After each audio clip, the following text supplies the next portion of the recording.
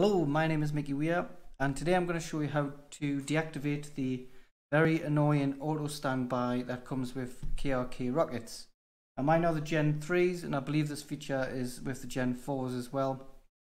And what it does is every half an hour, if the speakers aren't in use or the volume is very low, the auto standby will kick in to save power.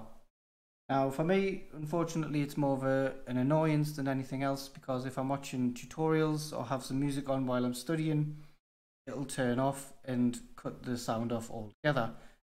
Even worse, if I'm watching a movie and I'm in bed and the volume will cut off. I really don't want that to happen.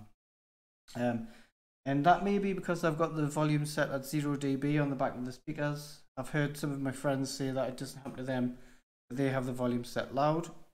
However, I want to keep it set at 0 dB because when I'm changing between PC and the DJ controller, it keeps the levels kind of the same together. So there is a workaround, and I'll just show you how to do that now. So if you get onto Google and type in KRK standby, auto standby, sorry.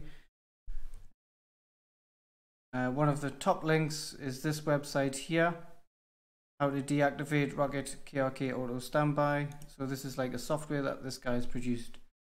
So I haven't figured out how to do it with the hardware. I have actually even opened up the speakers, and I couldn't figure out how to turn it off or disable it. So the workaround I'm doing is using this guy's software. But it doesn't end there. There's a little trick that I have as well. So I'll just download the software, plonk it on the desktop. And it's a zip archive, or you can use WinRAR to unarchive it as well. And what you want to do is extract it so that it's in a folder still, and then you can delete the zip version. And you want to put this in your program files, and you're going to run it from here. And that's pretty much the workaround. So if you open the folder, you'll see the applications there, and if you double click on it, it'll start working, and it comes down in the tray in the bottom here. If you click on it, you can see that it's got the time, and then after the time ends, it's going to emit the 10 Hz frequency, which you can't hear. It's really low on the frequency spectrum, but it's enough to keep the speakers from turning off. But the little trick that I have is to put this application, or a shortcut to this application, in the startup folder in Windows. And what that does is it makes the program start when Windows starts up, so that you're not going to be watching a film and it turns off because you've forgotten to run the program every time you open up your computer. It just sits there and does it automatically. So how to do that?